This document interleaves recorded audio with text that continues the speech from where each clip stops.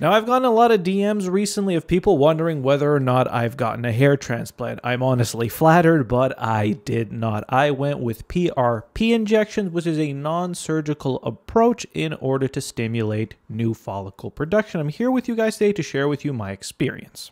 Let's get into it. So what is PRP? PRP is a non-surgical process involving injecting platelet-rich plasma to stimulate new hair growth production. It also has applications in skincare, wound healing, scar tissue remodeling, and other aspects of the hair and skin. Now, the process for PRP is relatively simple. They draw blood from a vein, place that blood into a centrifuge, separate the red blood cells from the blood plasma, fill out the syringes with the plasma, and begin injecting it into your target areas, which can be anywhere from a few to a few dozen injections per side. And when it comes to my treatment planning with PRP, based on the assessment from my dermatologist, it was about 3 sessions. So I went September, October, November of the previous year in order to do that. And pretty much every time it was the exact same process of drawing blood and injecting the blood plasma back into my scalp. And the expected timeline for the results is anywhere between 9 to 12 months.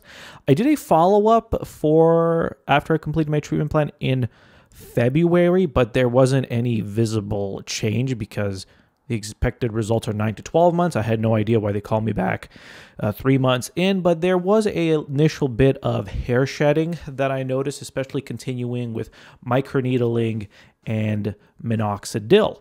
Now that 9 to 12 month time frame does line up relatively well between having about 3 to 4 hair growth cycles. It takes about 3 months for the hair to go from completely vellus all the way up to terminal. Now, if you're having a shedding phase in there, you're going to have that bit of those growing pains where it looks worse before it looks a lot better. But one thing that I have noticed is right in the front of my head, it is noticeably denser. The recession on the sides was pretty bad.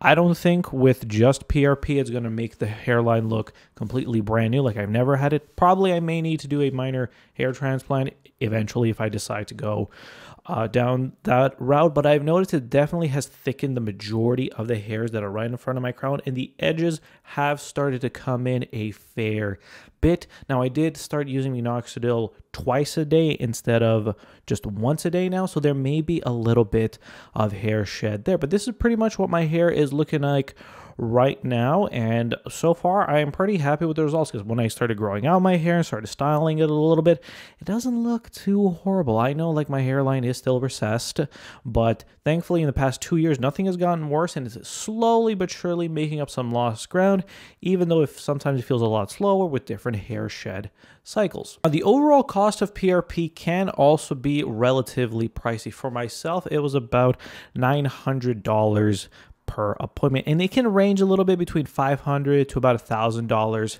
per appointment. So it's definitely something to consider if you have a 3 or 4 session treatment plan. So you can be looking anywhere between like $2,700 to about $4,000. I paid right under $3,000, so about $2,900 in total, and it's still cheaper than a lot of the most affordable hair transplant options out there, especially if you're looking globally. So whether that's like South Korea, Colombia, Turkey, it still is a few $1,000s cheaper. And I believe for myself, not having that bad of a recession and really started things a little bit more proactively, the dermatologist and plastic surgeon advised for me to start with PRP because I asked them questions about like related to this whole thing of like going to Turkey or Colombia or South Korea for hair transplants. And here in Canada, they don't really offer hair transplants for anyone under 35 because of the chance of regressing a lot further. So they were just like, let's start with PRP and see where we go. And the fact that it was a few $1,000s cheaper than an entry level like FUE or FUT, which is really good. So definitely something to consider. This is what I have been doing for my hair for the past little while. Hopefully you guys found this helpful and informative. If you guys enjoyed the video, be sure to drop a like, comment your thoughts and opinions down below. I would love to hear them. And thank you all so much for watching. I hope to see you all in the next video.